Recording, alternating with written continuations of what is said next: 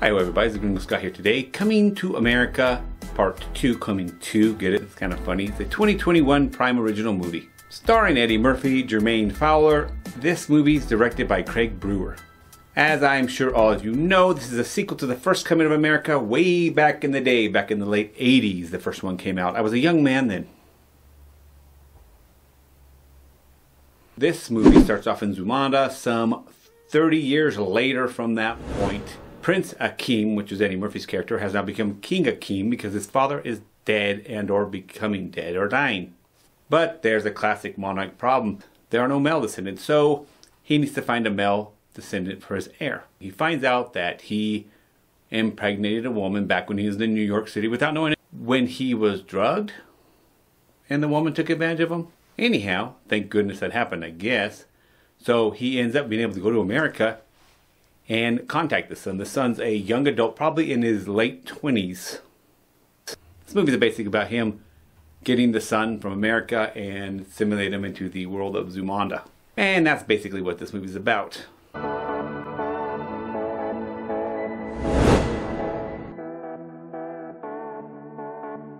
Let's jump into the negatives right away, shall we? I'm not a fan of this woman, Leslie Jones.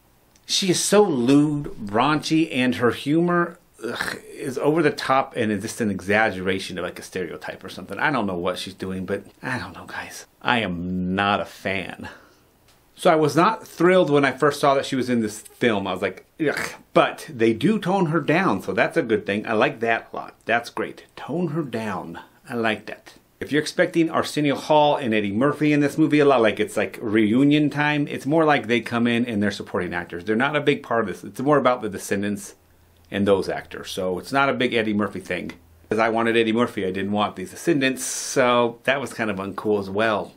I just couldn't feel for these people as much anymore. I'm not into the whole monarchy thing. I don't know why we're so into monarchies anyways. We're like, that's total non-freedom land. I don't know, I'm just not a big fan of seeing super powerful and their adventures and misadventures and adventures they go on to and their self-awareness. And they're trying to talk about all these equal rights and stuff, and then they'd have like, they literally have what appear to be sex servants or something, like baiting them and such. And I know it's supposed to be comedy, but it's like, mixed messages much? It's just really, I don't know, I just couldn't get into that. The final thing that irritated me is King Akeem, Eddie Murphy, what little bit we see of him, he's not a powerful king. He's all bark and not bite. It's just awful. Like, he doesn't seem to have changed at all. The first one he's supposed to be some changed king and change all these things, and he's changed nothing. It's all the same.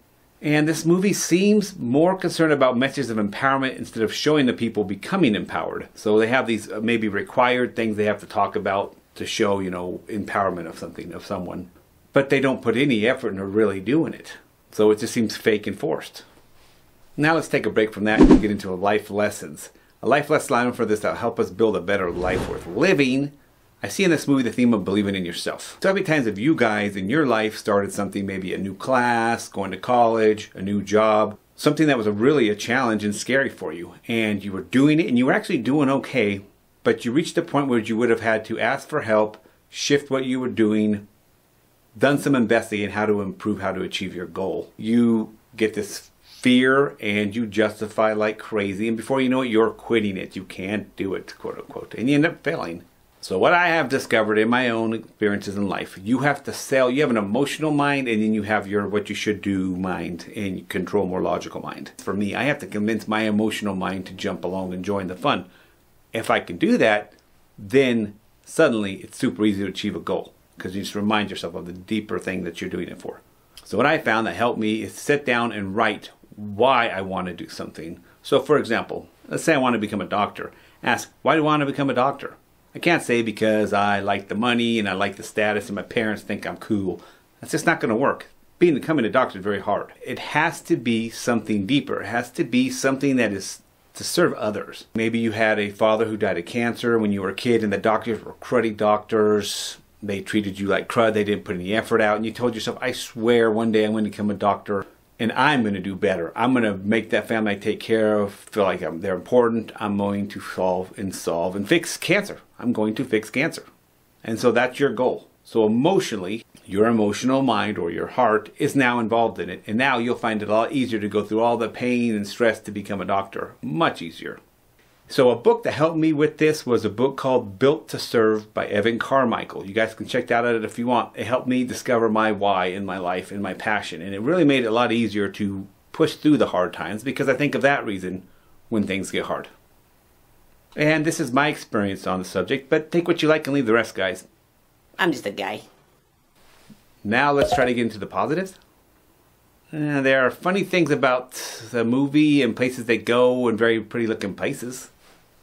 But guys, I wanted to like this movie. I really wanted to like this movie. I'm sorry. I couldn't do it. I'm sorry. In summary, the actors are good and there are funny parts in the movie for sure. There are some real cool dancing and singing parts as well. If you are into seeing uber wealthy people, a massive palace, mini servants, and their lack of self-awareness all while on their adventures, then you might like this movie. I unfortunately, guys, just couldn't get into it.